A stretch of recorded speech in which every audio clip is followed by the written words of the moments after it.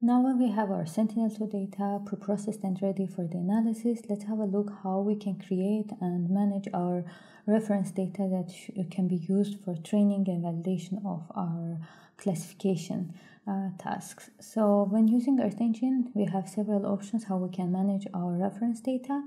It can be loaded as an asset in case it was created locally or it was collected in the ground, or it can be also interactively collected using the geometry imports tool. Let's have a simple example how this can be done with the geometry imports tool. You will create a new layer and pin in some point of interest, and what's important is to create it as a feature collection and give it a property which will have the value of the class that the point represents. So that can be, this property can be called class. And for example, here we can assume that the urban areas have the value of 1 and the non-urban areas have values of 0. And if you have much more classes, these values can be created for them, and you put a name. So this is the whole process, but of course when doing this interactively you have to create enough number of points for each class in order to have representative data set for each class. In our case for today we will use prepared data set which has around 1000 points with values of 0 in property class representing non-urban areas and values of 1 representing the urban areas.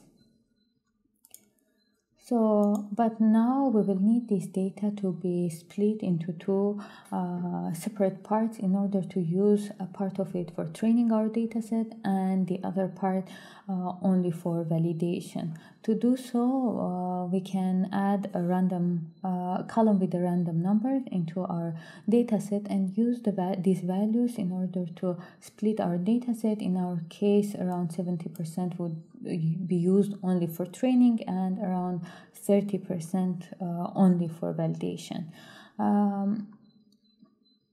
So first we will use our data in the training partition in order to sample the data. So basically what the sample regions tools will do will overlay this point with the image and will create a new property for each point with the values of the bands that we have in our input data set. Of course, counting the properties of class, so doing so for urban and non-urban areas. Let's print the training data.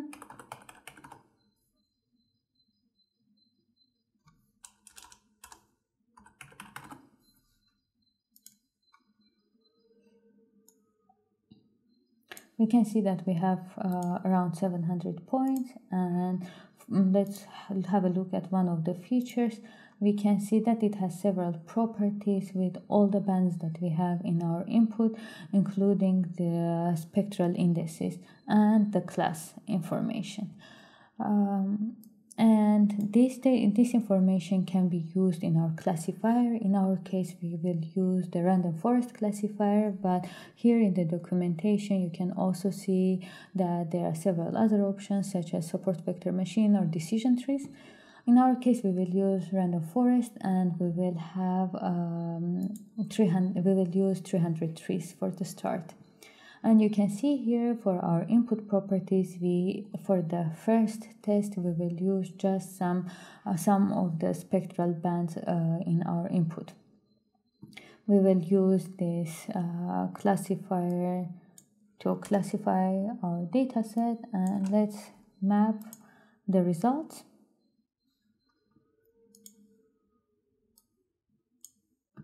So previously created vegetation mask can also help us to have some visual analysis of how good our classification is. We can see here as we have a binary output where the non-urban areas are presented with white, and the urban areas with value of 1 are presented with black, so the build-up areas.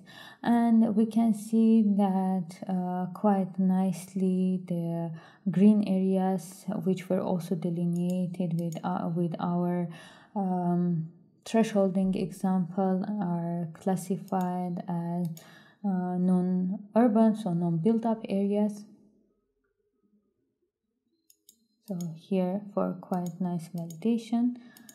But of course, these comparisons with NDVI or the base map are just visual interpretation, and we need some more information regarding how accurate our results are.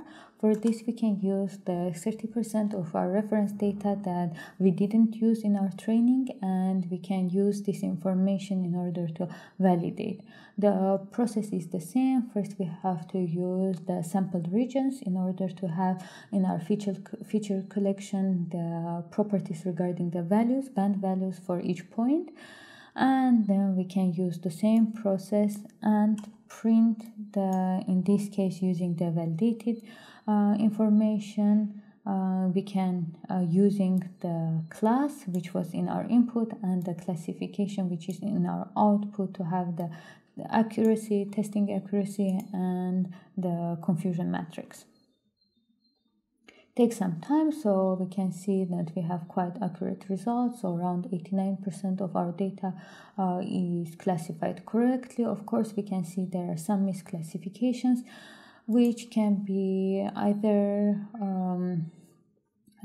solved and to have a better classification either by changing the reference data or looking at the input of the data set. So here we can see that we are using only some of the bands.